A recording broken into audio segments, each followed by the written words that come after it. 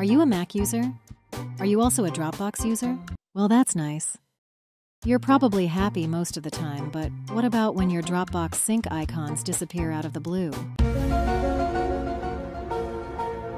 At that point, you no longer know if a file is available to use locally on your computer, or if it's located far away in the cloud. So you try to relaunch Finder.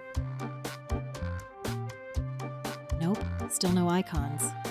You contact Dropbox support, and they tell you it's an Apple problem.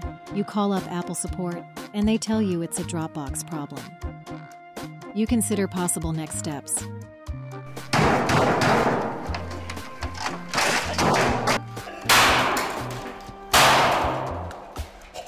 But wait, before you consider one of those solutions, there is another. It's not exactly simple or obvious, but do this. First, close all Open Finder windows. Open up System Settings. Click on Privacy and Security. Then scroll all the way to the bottom and click on Extensions. Then click Added Extensions. From top to bottom, scroll through the entire list, unchecking every box that you see checked, including the Finder Extensions box right under Dropbox.